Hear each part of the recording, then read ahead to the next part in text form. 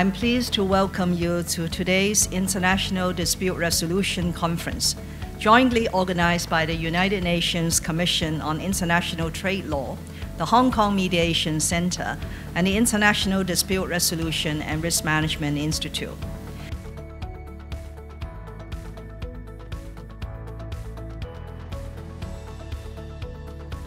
Today, we have over 800 delegates from all over the world joining this conference in Hong Kong. We gather here to witness the beginning of the new era of global collaboration.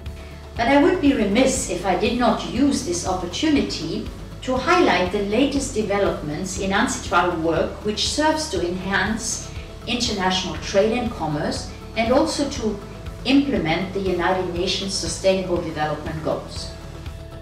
International institutions such as the United Nations and the World Trade Organization are actively exploring reforms to the existing trade and investment dispute resolution mechanisms. A good and effective dispute resolution mechanism should help people tell right from wrong and promote peace and development.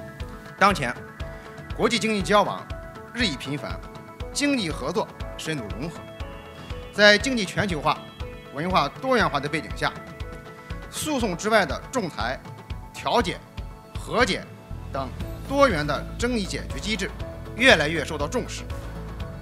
Hong Kong has great potential not only as an international financial center, but also as a hub for regional and international dispute resolution and as a mediation center at all levels for all users, from the largest multinational corporation to the smallest businessman.